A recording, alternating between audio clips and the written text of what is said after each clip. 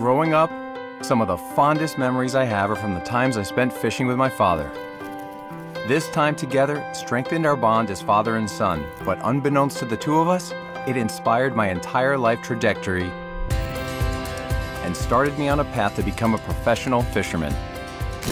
I was able to share my passion with my two children, Niles and Emily. Nice job. Although they may not follow in my footsteps, we formed some of our greatest memories through fishing. Can we catch another fish? My career in the fishing industry has also led to some of my strongest friendships, comparable to the level of brotherhood. So today, in honor of the simple pleasures and happiness fishing brings, There he is. I'll be doing a little bass fishing, followed by a billfish blitz on my 40 Foot Invincible with my longtime friend, Captain Quentin Dieterle. Get him, Q!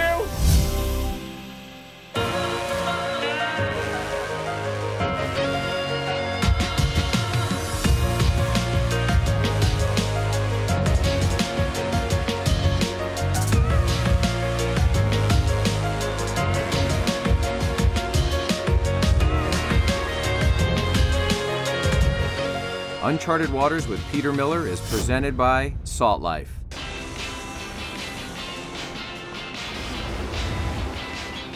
People from all over the world travel to Florida to visit and enjoy over 2,000 miles of pristine shoreline. From the Gulf to the Atlantic and down to the Florida Keys, the options are endless. And it gets better. Florida has an astounding amount of lakes, canals, and rivers filled with an abundance of big largemouth bass, with South Florida holding Peacock Bass as well. One of the reasons freshwater fishing is so popular is due to its easy accessibility. Anyone can do it.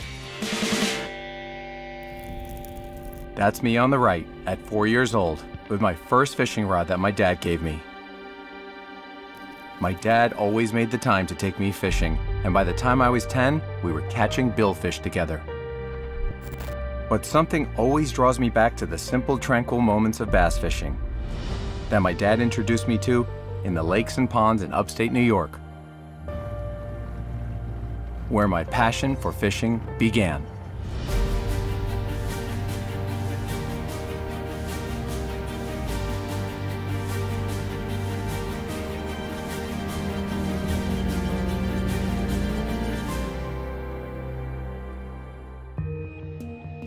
This is my tackle box that I've had since I was 10 years old. Everyone jokes about it, and they think that it's hilarious.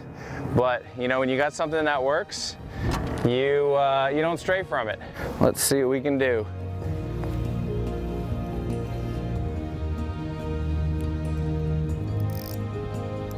And make sure you set that drag.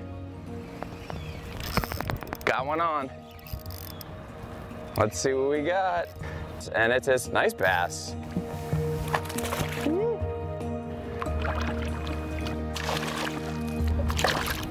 Yes, nice.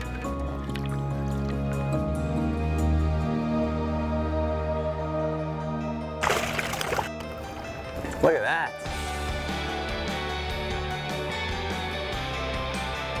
Nice thing about fishing these areas, you can fish really tight spots. You can come into like a foot of water and you can actually sight cast them.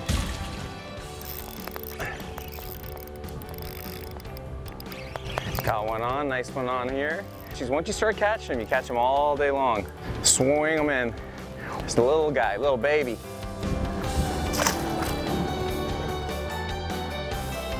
You know, these bass, they love structure, they love docks, they love shade, they like rocks, you know, big boulders on the bottom, and it just takes a second to locate them. Come on, baby.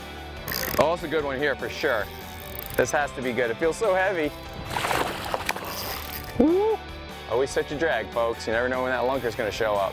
A lot of the bass tournament anglers don't want them to jump because that's when they'll shake the hook. So as they go to come up, you'll drop your rod tip low in the water. Oh yeah.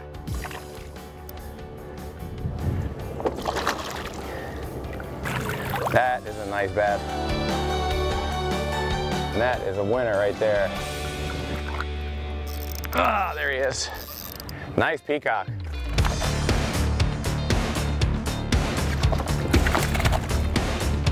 Among the different bass subspecies, the most interesting newcomer to South Florida is the Peacock Bass. Peacocks are beautifully colored with gold, orange, yellow, black, and green markings with a peacock eye on their tails. They were introduced to South Florida in 1984 as an exotic, highly sought-after game fish. Peacocks were imported from Brazil, Guyana, and Peru. And these guys have a little bit of teeth, you know? So when you get the big ones, they really go wild. And they can shred your hand up pretty good. Peacocks feed very aggressively and have much sharper teeth than the largemouth bass. You're able to grab them like a largemouth bass, but the jumbos will tear your hand up. All of a sudden, I hooked into a big peacock and decided to carry it across the boat to the other side to prepare for a better camera shot.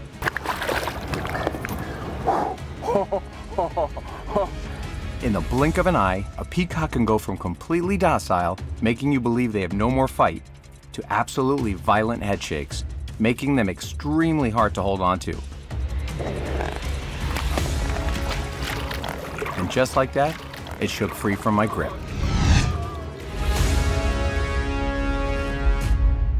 Uncharted Waters with Peter Miller is presented by Salt Life. Live salty. Citizen. Better starts now. Invincible. When you're serious.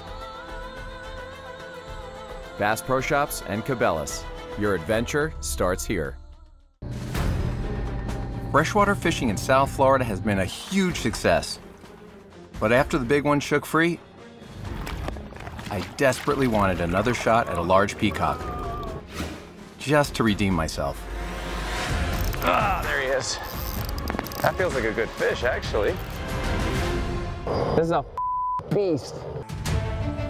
Look at the size of this peacock. The size of that tail, as big as my entire hand. That's when you know, at the power and the speed, do whatever they want down here. Oh my God. Oh, so hard to hold, bro. That, my friends, is a jumbo. Maybe we'll catch a couple more. So I got one on right now. I've been fighting it for like 3 minutes. It's been rip and drag. Oh my God, it's a jumbo. If it stays on, it'll be a miracle. Please don't jump. Oh my God. Oh my God, oh my God. I'm gonna grab it. Oh my God, that is the fish you want. You gotta catch that one more fish, and this is the one, and we're filming on my cell phone right now. This fish has gotta be 9 pounds.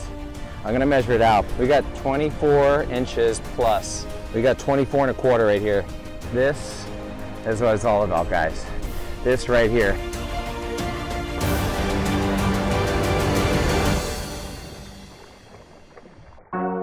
Every single day of my life, I wake up wishing I was fishing. It's simple.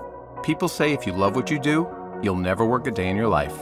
No truer words have ever been spoken. With me today is my good friend and captain that shares the same passion.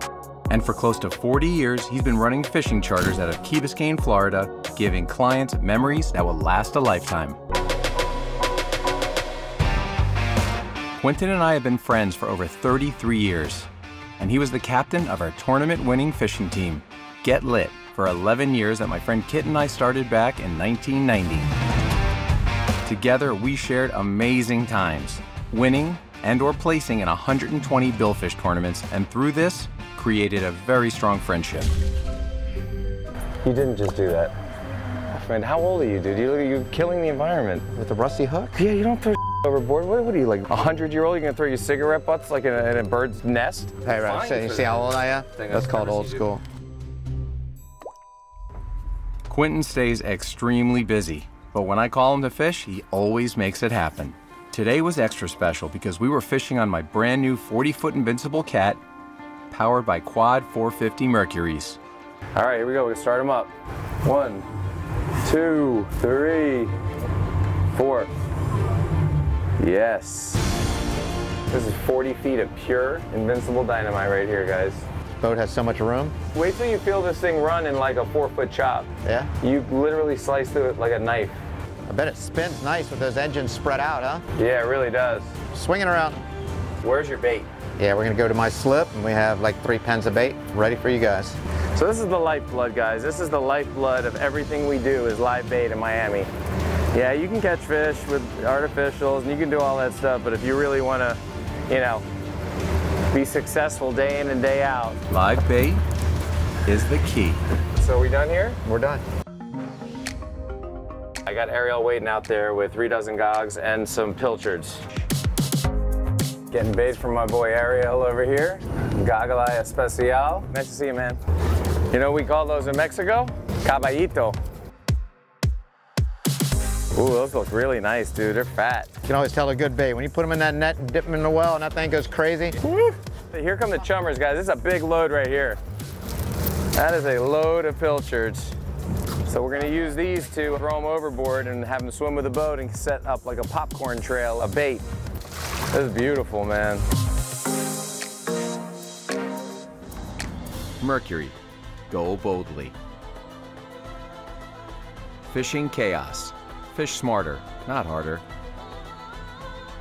Low T Center, reinventing men's healthcare. Yeti, built for the wild.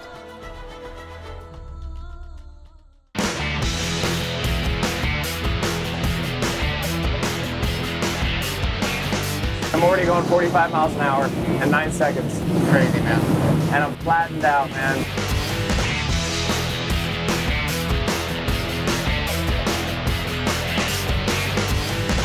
So quiet. This is 48 miles an hour, and you're like literally like you could drink a cup of coffee.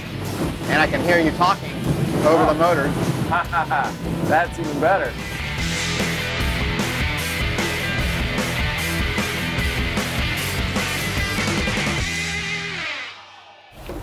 I see a couple marks on the screen right here.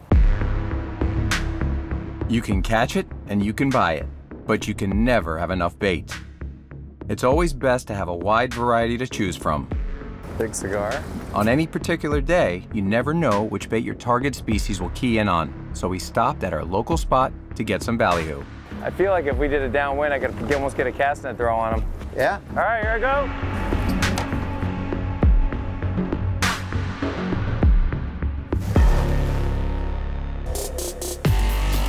Wow, I got him that time, boys. That net's looking pretty happy. You got a lot of ballyhoo. That's a lot of bait. How many did I get? Yeah, you got a bunch, man. Enough for me to get down on my knees to scoop them up. Oh my God, he's on his knees. I may never get back up again. Look at that bucket full of bait. Good job, Miller Man. So we roll. All right, guys, time to go fishing. The sign of a good fisherman comes with his ability to connect with and decipher his surroundings. Knowing how all the species interact in the ocean's ecosystem is essential if you want to succeed out on the water.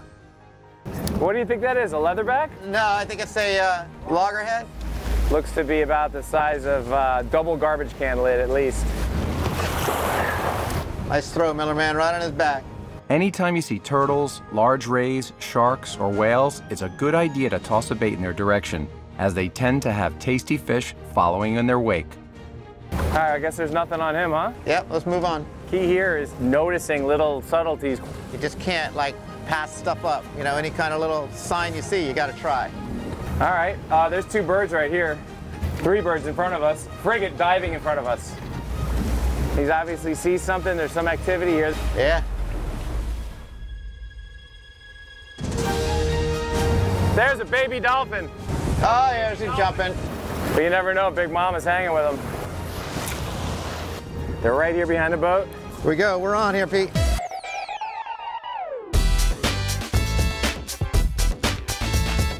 That's QB for you. Get them, man. Some more coming in with you, babe. Nice little fish. Nice little dolphin. Mahi travel in large schools to help protect themselves from larger predators. They'll typically follow their buddies, especially if they're on the hook, allowing for easy multiple catches. Watch your meter right here. Ooh. Circle hook, tip down low. Zingo. Dinner, boys, dinner. Looking good, Bo. All right. Nice, look at those colors. Nice job, Q. Thank you, Pete. Salt Life sunglasses. See clearly. Celdration, good for you, good for our planet. Celdration is hydration defined. Invincible, when you're serious. Mercury, go boldly. Quentin and I are 30 minutes south of Key Biscayne with a cooler full of mahi. I think we should consider putting the kites out, put some big baits out, and kind of upgrade. Maybe a nice sailfish. Yeah. So this is the fishing kite, and we're about to suspend some big baits from it, which is going to be one of the goggle eyes we bought this morning from Ariel. And then we send them out, high speed, right on the surface, sending out those signals. The fish comes by and sees that, man, they cannot pass it up. So now you're basically like Geppetto. It's unfortunate these handles don't move. We now have 6 lines out with a smorgasbord of baits between the 2 kites and the flat lines. Oh, here, take this. There he is, shaking. Nice. Sometimes it's this rod, the simple rod. Here, coming up, jumping. My guy's off the bow now. Dude, fishing off the bow with this boat is like so perfect. Screamer. Woo! It's a feisty little guy, huh? Nice job, nice job. I mean, I could tighten the drag cue, but things are going so well. Woo! He's right here. Nice fish, Pete. Yeah, man, he's clean. Come on. Sailfish have been clocked at speeds of 72 miles per hour, making them the fastest fish in the ocean. This fish likes the camera. It might be time to cut the leader. Let's go to the back of the boat. You got your leader cutter in your mouth like a true champion. Watch your eyeballs. Whoa, whoa! Hey! Oh my God! I almost had him! I almost had him! Pull me in, Peter! Oh my God! Who does more weird crap than us? Nobody. That's who. I thought about going in after him.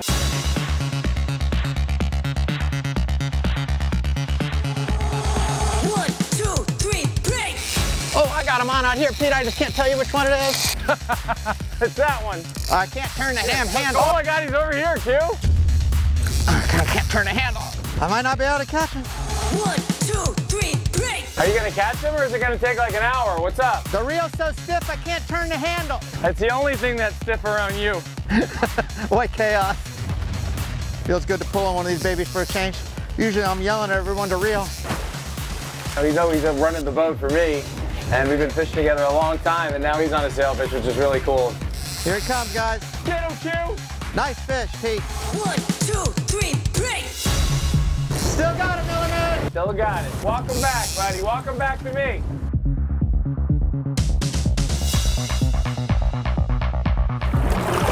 Come on, give me that bill.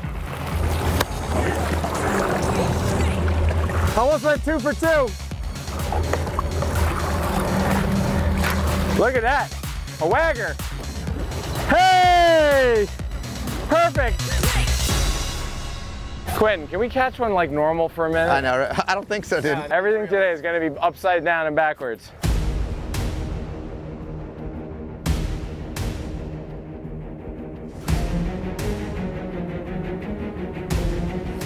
Hooked up! Woo! This was that sunset sail we were talking about, Q. Yeah, we were. I thought you were asking me to go on a date on a sunset sail.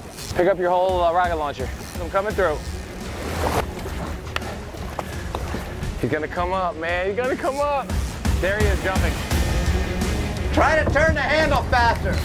I can't turn the handle. There he is. Keep it tight. When you get a bite and the line pops out of the kite, you need to take up the slack as fast as possible to get tight. There's the leader. We got the leader. Big boy, that's a big boy right there.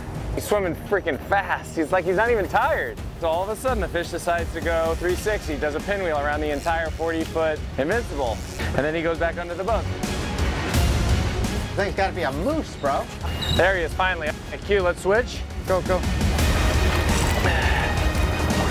Woo!